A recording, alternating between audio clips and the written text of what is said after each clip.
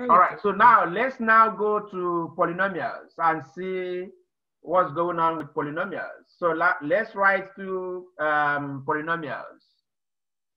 So let's write to polynomials. Let's write divide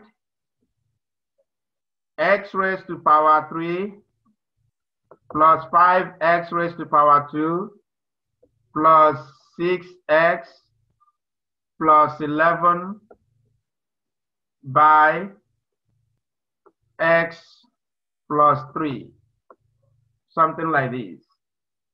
Okay, so this is a first polynomial, this is a second polynomial, so we are dividing one by the other. We are dividing the first one by the second one.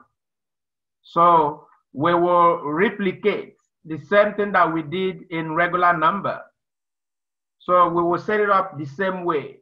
We just draw and write our x raised to power 3 plus 5x raised to power 2 plus 6x plus 11.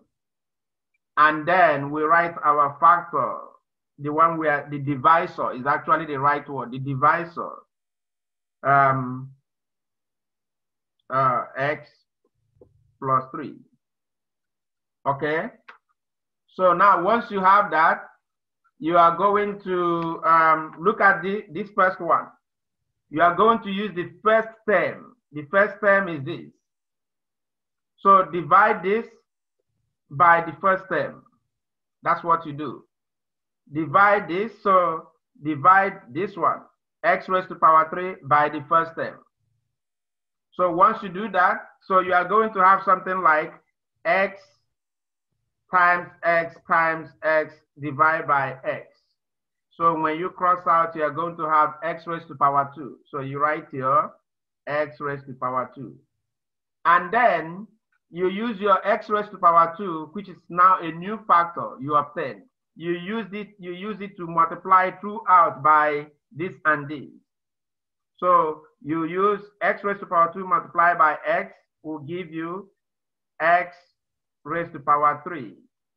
Then x raised to power Mr. 2. Cable? Yes?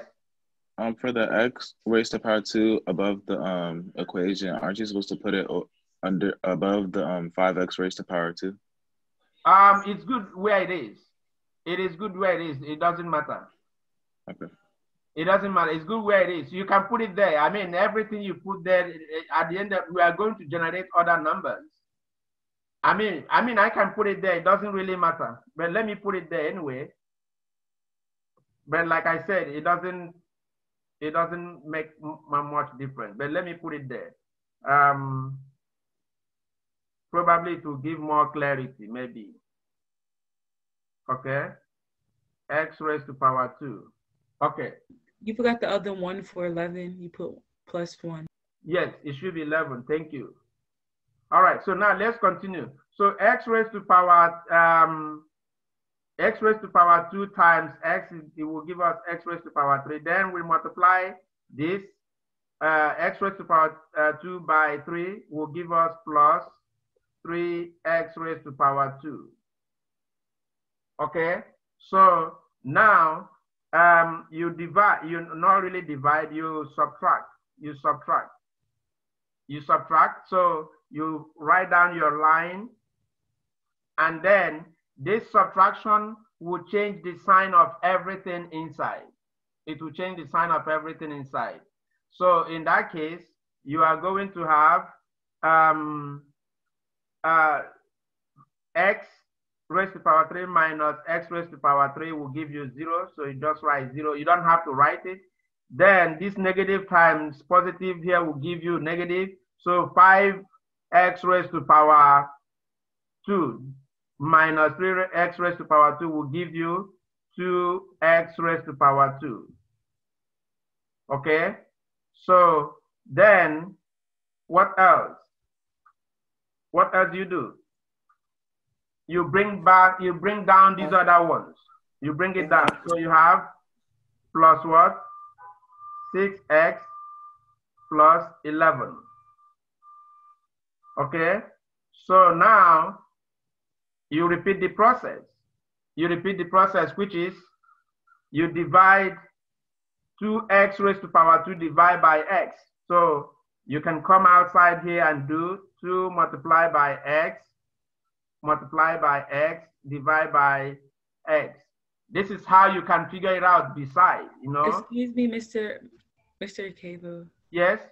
Other thing you could do is like, it's basically just subtracting the exponent when you divide it. Like when you said x divided by x cubed, you subtracted the exponent by 1 because, and with the 2x divided by 2, the 2x squared divided by x is going to become 2x, and that's it. And then that's just going to be, and then 6x divided by x would just be 6. It's like, that's correct. That's correct. You're subtracting the exponent every time you divide it back up to get the answer at the top. That's correct. Thank you, Nerisha. That's correct. So what she's saying is we can use the properties of exponent. That's what she's saying. So when you are dividing x raised to power 2 divided by x raised to power 1, so what you're actually doing is you pick up x and then you say 2 minus 1. That's what she said.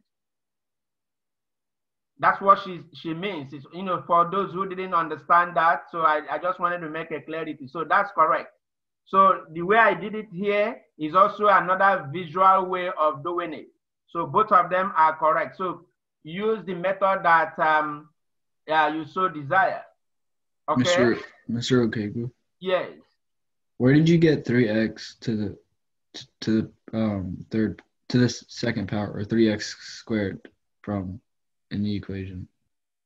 Yes, I got it by multiplying using this factor right now. Using this factor, I don't really want to circle it. Using this factor and then multiplying it with this one. So the first, you multiply the first time, so that's x raised to power 3, and then you multiply it by 3, that's 3x raised to power 2. That's how that 3 came about. You have to multiply by each number that is given on the, is it the divisor side? You got to multiply each one, the answer by each number, like the x, and then you have to multiply x squared by the 3. If it's more numbers, you have to do the same thing. Yes, like that. That's correct. That's correct. So once you perform the first division, whatever you obtain, use it to multiply out throughout whatever you have on the divisor. That's the technique, and this is where some people miss the make mistake while they are trying to do long division. So now let's finish up this one, and then we'll take it from there. So now we obtain the first. So now let's repeat the process. So we just divided x squared divided by x is going to give us x. Okay, so we write no, it's going to give us 2x. So we are going to write plus 2x. Then on this plus 2x, we will use it to do what? To multiply out everything here. So 2x multiplied by x is going to give us 2x squared. 2x squared. Then we repeat the process. 2x multiplied by 3 is going to give us plus 6x. And then this is what we obtain, and then we do another subtraction. So now this subtraction will change the sign of every term in this bracket. So we are going to draw our line, and then we say 2x squared minus 2x squared will give us 0, and 6x minus 6x minus what? Minus 6x will also give us 0, and then we are left with 11. So we bring down our 11. Okay, so the whole thing comes down to what? It comes down to 2x squared plus 2x remainder what? 11. So our factor is, our answer, if you want to, would be x squared plus 2x remainder 11. So this is the technique on how to do it. So now let's do another example. Let's do another example that is a little bit different from what we have just done so far.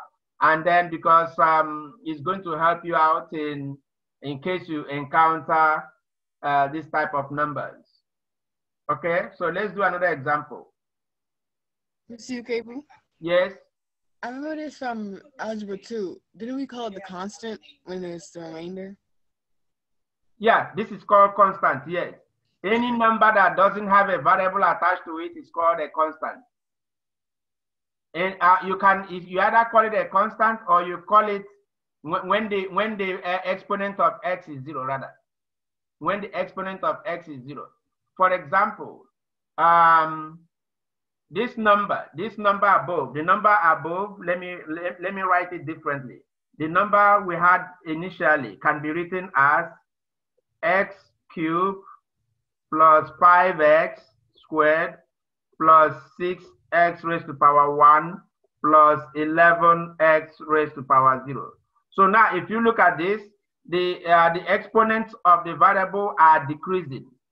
They are decreasing by 1. So the highest exponent here is 3. So it decreases by 1 to 2 to 1 to 0. Any number raised to power 0 is 1. So this 11, you either call it a constant or you said it is the coefficient when the exponent of the variable is 0.